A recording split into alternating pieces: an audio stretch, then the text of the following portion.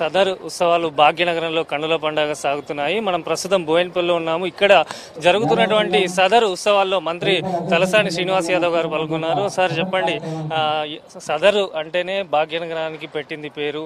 ఏ రకంగా ఉత్సవాలు జరుగుతున్నాయి ఈసారి? ఏ రకంగా మొత్తం మీద భాగ్యనగరంలో ఎటువంటి ఉత్సవాలు జరగబోతున్నాయి?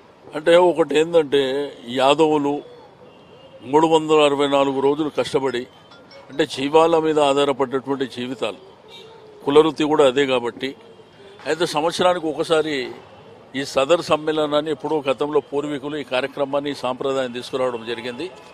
కాలక్రమేణా ఈ పండుగ మరి విశ్వవ్యాప్తం అవుతుంది.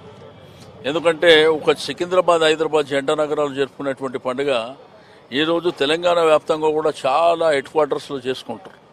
దానికి గౌరవ ప్రభుత్వం, ముఖ్యమంత్రి గారి ప్రోత్సాహం మూలన కూడా మరి అందరూ ఐక్యతతోని బ్రహ్మాండమైనటువంటి, అంటే శ్రీకృష్ణునికి వారసులైనటువంటి యాదవులు ఈరోజు ఈ గొప్ప పండుగ, అంటే మనకి ఈ సంవత్సరంలో కష్టపడ్డటువంటి కష్టాన్ని ఒక్కరోజు, అంటే బంధుమిత్రులు కానివ్వండి, పిల్లలు కానివ్వండి, అందరూ కూడా. అయితే ఈ సదర్ సమ్మేళనం అనేది ఒక యాదవ జాతికి సంబంధించినప్పటికీ మరి ఈరోజు కాలక్రమేణా ఏంటంటే అన్ని వర్గాల ప్రజలు కూడా దీన్ని ఆదరిస్తారు. అందరూ కూడా పెద్ద ఎత్తున పార్టిసిపేట్ చేసి ఒక ఎంకరేజ్మెంట్ను కూడా ఇస్తున్నటువంటి సందర్భం. ఒకరినొకరు కలుసుకోవడానికి కూడా ఇది ఒక వేదిక కింద మనం తీసుకుంటున్నటువంటిది. రేపు నారాయణగూడలో పెద్ద ఎత్తున జరగబోతుంది. అక్కడ రాష్ట్ర ప్రభుత్వం తరపు నుంచి మీరు కూడా ప్రత్యేకంగా ఎటువంటి ఏర్పాట్లు చేయబోతున్నారు? ఎందుకంటే లక్షలాది మంది జనం అక్కడికి రాబోతున్నారు. రేపు ఏ టైం వరకు జరిగే అవకాశం ఉంది? అంతా ఏమైపోయిందంటే డిలే అవుతుంది బాగా. రాష్ట్ర పండుగగా గుర్తించడమే కాకుండా ఏర్పాట్లు కూడా ప్రభుత్వ పరంగానే ఏర్పాటు చేసుకొని ముందుకెళ్తున్నాం. వచ్చే సంవత్సరం నుంచి ఈ పండుగను ఇంకా భారీ ఎత్తున ప్రోత్సహించడం జరుగుతుంది. సదర్ పండుగను ఆనందంగా ప్రతి ఒక్కరు కూడా జరుపుకుంటున్నారు. ప్రస్తుతం మనతోని మాట్లాడేందుకు వారు ఉన్నారు. ఏ రకంగా జరుగుతున్నది? ఈ పోతులు ఎక్కడి నుంచి తీసుకొచ్చారు? ఎన్ని రోజుల ముందు సదర్ పండుగకు మీరు ప్రిపేర్ అవుతారు? దీపావళి తర్వాత మీరు భక్తి శ్రద్ధలతో ఈ పండుగ జరుపుకుంటున్నారు. ఈసారి ఏ రకంగా జరుపుకుంటున్నారు? ఈసారి చాలా ఆనందంగా, ఇది ఒక ఫస్ట్ ఆఫ్ ఆల్ ఇది ఒక మా పెద్ద పండుగ. ఇది ఇంకోటి, ఇది హర్యానాకు చెందిన ఒక యువరాజ్ కొడుకు, ఇది రాజా.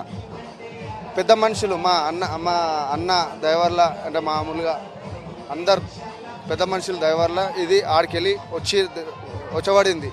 దీని ఖర్చు చాలా భారీగా ఉంది. ఇది పొడవు చాలా 6 అడుగులు. అలా దీని పేరు దారా. బుర్రా జాతికి చెందిన రాజా అనేవాడి దీని పేరు పెట్టిన వాళ్ళు. పెద్ద హర్యానాకు, అంటే గతంతో పోలిస్తే మనం ప్రతి సంవత్సరం కూడా హర్యానా అదేవిధంగా వివిధ రాష్ట్రాల నుంచి పోతులను తీసుకొచ్చి ఊరేగిస్తున్నాం. ఈసారి ఏ రకంగా ఉండబోతుంది? ఈసారి చాలా భారీ ఎత్తున దున్నపోతులను తేవడం జరిగింది. మన హైదరాబాద్ చాలా భారీ ఎత్తున చేయడం జరుగుతుంది. ఈ రంగరేజ్ బజార్లో మంత్రి సాయి యాదవ్ అని చాలా బ్రహ్మాండంగా తీస్తున్నందుకు చాలా కృతజ్ఞతలు, ధన్యవాదాలు చెప్తున్నాను.